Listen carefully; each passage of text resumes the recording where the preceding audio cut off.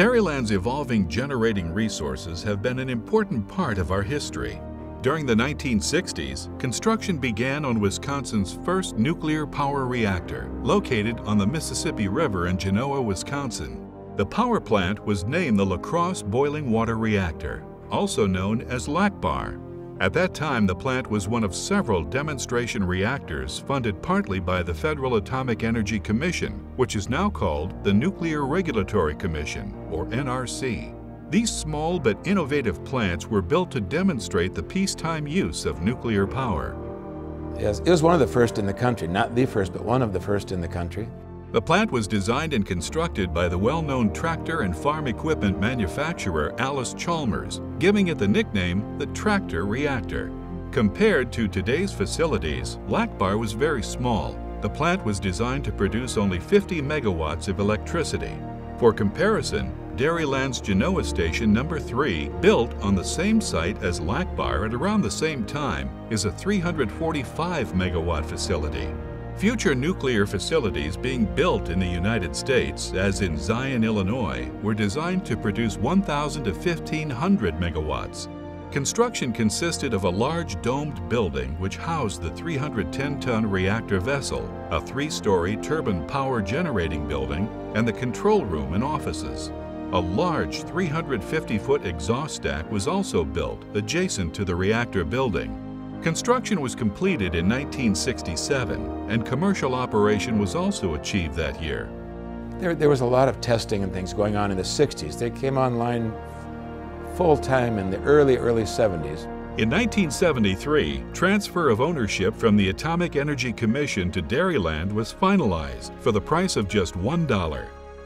For over the next 20 years, the plant operated successfully, but due to increased federal regulation and its relatively small size, LACBWR was no longer economically viable, and the facility ceased operations. LACBWR was a good design, and it lasted for, well, over 20 years and could have gone longer, but there was just not enough megawatts being produced to pay all the bills.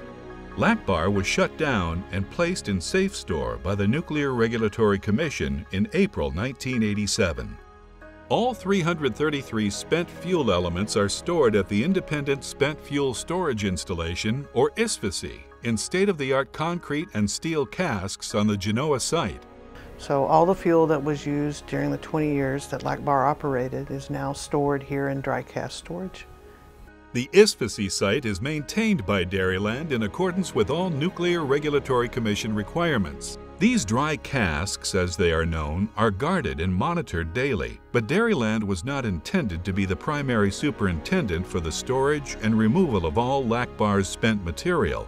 The fuel that was used at the LACBWR site was loaded into 5 canisters that are now being stored just south of the coal plant here at the ISFSI site. The U.S. government was mandated by the Nuclear Waste Policy Act to begin receiving spent fuel from nuclear reactors at a repository in January 1998. The government was tasked with removal, storage, and costs for sites like in Genoa. Their main goal was to provide safe, permanent disposal sites like the proposed Yucca Mountain site in Nevada. Nearly 20 years after the deadline, we still don't have a national repository. So at that time, there wasn't a thought that we would ever end up with storage on our site. It was just never thought that that would be a problem. Due to federal funding cuts and lack of alternative disposal options currently available, Dairyland has incurred all removal and storage costs since 1987. Since the shutdown of LACBWR, Dairyland has incurred all spent material removal, transfer, and storage costs, plus additional costs to monitor and maintain the ISFSI site on a daily basis.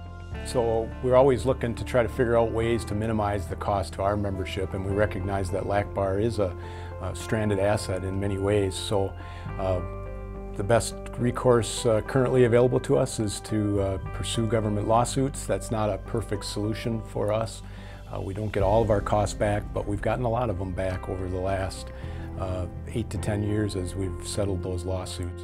Because the U.S. government had breached their original agreement and is yet to provide safe and permanent solutions for spent materials, Dairyland has filed lawsuits with the federal government.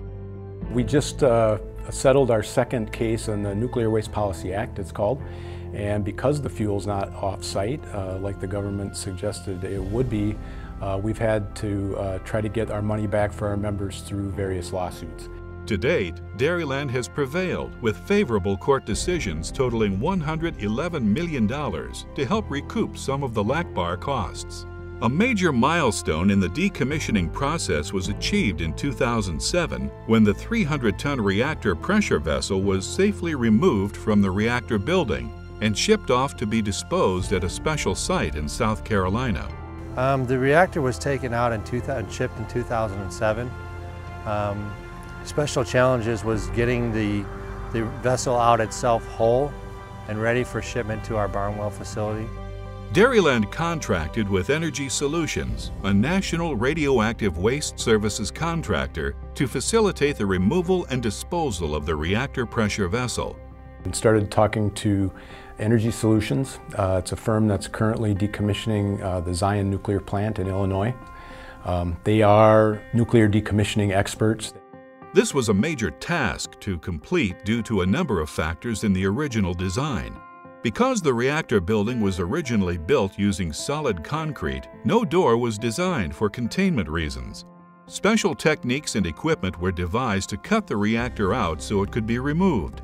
In May of 2016, the Nuclear Regulatory Commission transferred the license of the LACBWR site from Dairyland to Crosse Solutions for the final stages of decommissioning the LACBWR facility. The license will transfer back to Dairyland once decommissioning is complete. So by 2019, we're hoping to have the project behind us and we'll get the license back. Energy Solutions specializes in safely decommissioning nuclear sites, such as the large complex in Zion, Illinois, and post-World War II facilities in Oak Ridge, Tennessee. Crosse Solutions' goal is to safely bring the site to its original condition.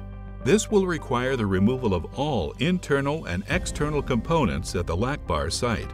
In the latter part of 2016, Crosse Solutions began the dismantling of the 350-foot exhaust stack and the removal of remaining internal components in the reactor and turbine buildings. In April of 2017, demolition began of the main turbine building. All materials will then be sorted and placed in special containers to be shipped off-site for disposal. As advanced as the LACBWR facility was at the time of construction, it outlived its viability as a cost-effective means with which to provide Dairyland members safe, sustainable, and reliable energy. The challenges of decommissioning a nuclear site emphasizes Dairyland's dedication to the safety of its employees and the public. The project is doing well. We're roughly 2 years ahead of schedule from the original schedule that was in hand. And this project, it really has been a lot about unity, and it's been on a lot of employees' radars for decades, frankly. But it's unity of the board of directors, it's the employees, it's the contractors that we've involved ourselves with, everybody trying to work together to take what once was a really good project and try to minimize our long-term liabilities for the good of our membership.